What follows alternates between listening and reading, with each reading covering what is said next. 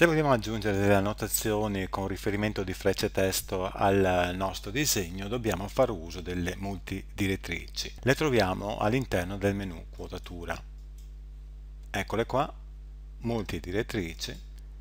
Selezioniamo il punto, in questo caso qui, e si apre la finestra classica di gestione testo di AutoCAD dove noi andiamo a inserire l'indicazione. Qui eventualmente possiamo grassettare oppure colorare il nostro testo usando appunto questa finestra. Selezioniamo OK per concludere il comando. Ecco qui. Abbiamo aggiunto questa indicazione al nostro pezzo meccanico. Selezioniamo la nostra multidirettrice e andiamo a vederne le caratteristiche che troviamo nella finestra delle proprietà. Su generale ci sono indicazioni generali, quindi dell'area del nostro disegno. Su varie c'è già una opzione molto importante che è la scala generale. Quindi se la nostra multidirettrice è troppo grande non facciamo altro che intervenire, o troppo piccola, su questo box.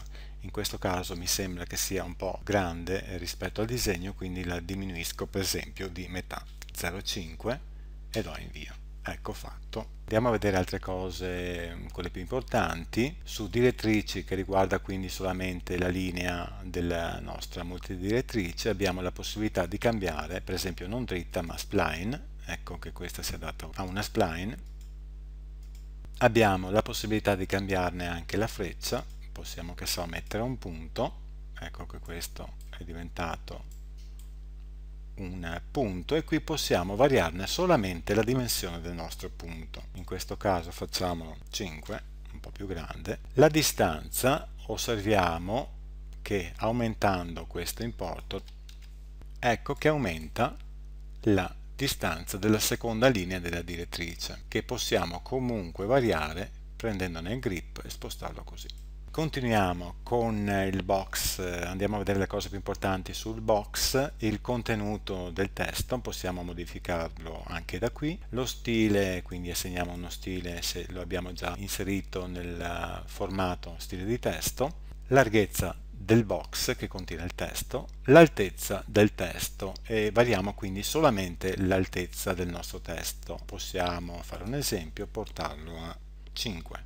Ecco che solamente il testo si adatta a questa nuova misura. Rotazione, possiamo ruotare solamente, vediamo qua, 45 gradi.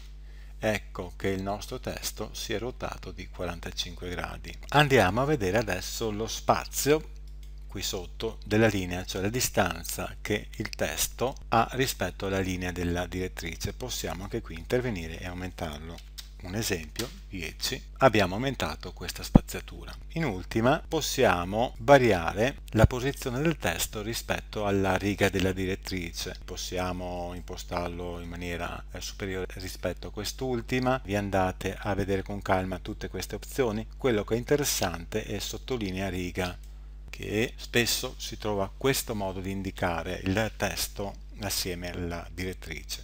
Quindi si va a impostare sottolinea riga. Attenzione che questa box riguarda l'allineamento a sinistra del testo. Se il testo fosse eventualmente stato allineato a destra, dovrei intervenire con quest'altro tipo di box che riguarda ovviamente la parte destra del testo.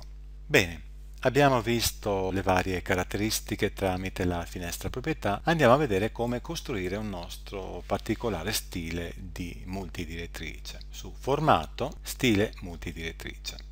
Qui costruiamo uno nuovo, chiamiamolo personale, e andiamo a vedere cosa succede. Qui abbiamo la gestione della nostra multidirettrice, simile alla gestione dello stile di quota. Generale, poi avete visto che possiamo su tipo cambiare da spline a retta. Vabbè, qui ci sono le impostazioni tipo di linea dello spessore. Punto della freccia, abbiamo visto che possiamo prendere un tipo di freccia diversa, e le dimensioni della nostra freccia, del nostro punto.